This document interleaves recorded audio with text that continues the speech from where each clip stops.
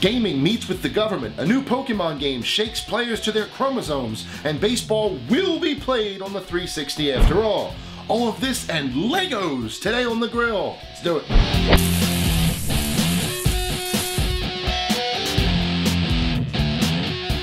Hello and welcome to the January 12th installment of GamerNode.com's Hot Off the Grill. Senior editor Jason Fanelli is here as always, ready to serve up the biggest gaming news of the past week. Let's get right to it. As part of a gun violence task force, Vice President Joe Biden met with members of the gaming industry on Friday, including ESA head Michael Gallagher and EA CEO John Riccitiello.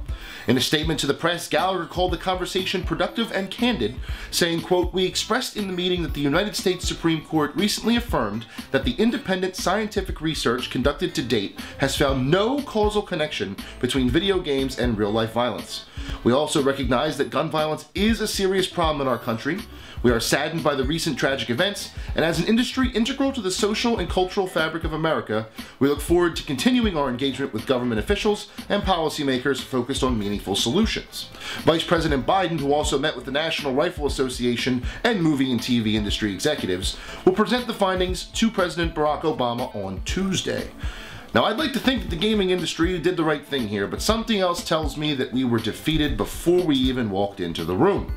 As Gallagher stated, gun violence is a serious problem in this country, and there's nothing people like more than someone to blame. I hope Vice President Biden will refrain from casting us in a negative light, but I am not holding my breath. In the first Nintendo Direct of 2013, Nintendo President Satoru Iwata revealed the first 3DS entries in the Pokemon franchise, titled Pokemon X and Pokemon Y. The brief teaser showed off full 3D locales, Pokemon Stadium-like battle animations, and 5 new Pokemon, the 3 starters, Chespin, Fennekin, and Froakie, and the 2 new legendaries, Xerneas and Yveltal. I personally got up at 6 AM on Tuesday to watch the announcement live, and I can sum up my reaction quite simply. Pokemon was the Pokey and the man in the thing where the guy comes out into the thing and he makes the fall out of that. The new games will launch in October 2013. Another week of only one new release, but this one shouldn't keep you in limbo for very long. So pull up those chairs, grab your frosty mugs, and get ready for a devilish taste of what's on tap. DMC Devil May Cry, a reimagining of Capcom's famed franchise, hits store shelves this Tuesday. A lot has been made about Dante's new younger look, but when has changing a character's look ever affected how a game is played? I personally would like to trust Ninja Theory, makers of the excellent Enslaved Odyssey to the West, with this franchise, and it still looks like the demon-slaying good time the series is known for.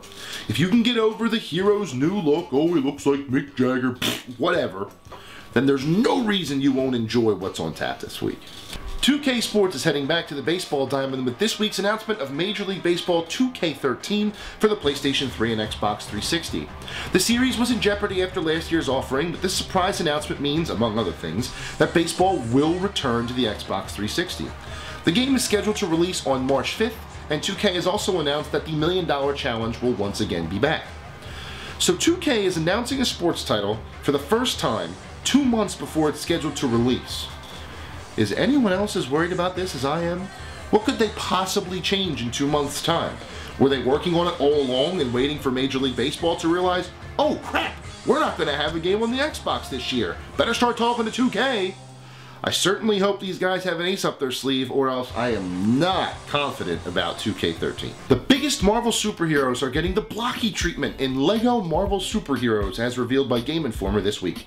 Heroes like Captain America, Thor, and the Hulk are all getting LEGO-fied in a surprising partnership, considering that LEGO developer TT Games is owned by Warner Brothers, who also owns Marvel's main competitor DC Comics.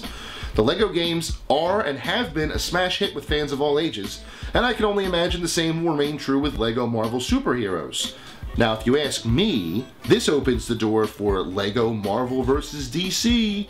There you go, TT and Warner Brothers, you can have that one for free. Give it to me. Superman, Sentry, please. And yes, I did say Sentry.